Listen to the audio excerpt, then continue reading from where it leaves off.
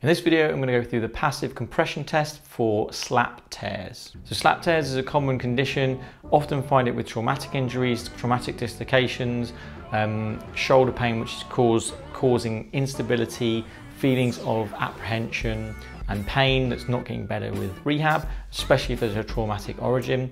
So this is a great test to look for whether that's the case and to diagnose a slap tear. Obviously you want to do that in combination with other tests. This test has a sensitivity of 82% and a specificity of 86% according to the researchers, so it's quite a good clinical test to use. So with this test, we're going to have the patient on the unaffected shoulder.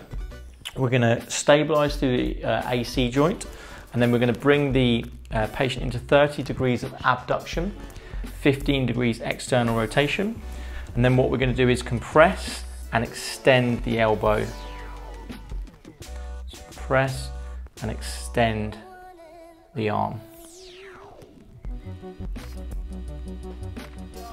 And what we're looking for with this is to create some compression on the posterior labrum from the glenoid.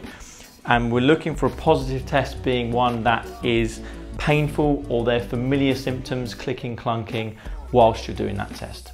Hopefully you guys have enjoyed the video. If you have, please give us a like and a subscribe, plus hit the bell icon, and that way you will be notified when any more of these videos are coming out, and I will see you next time.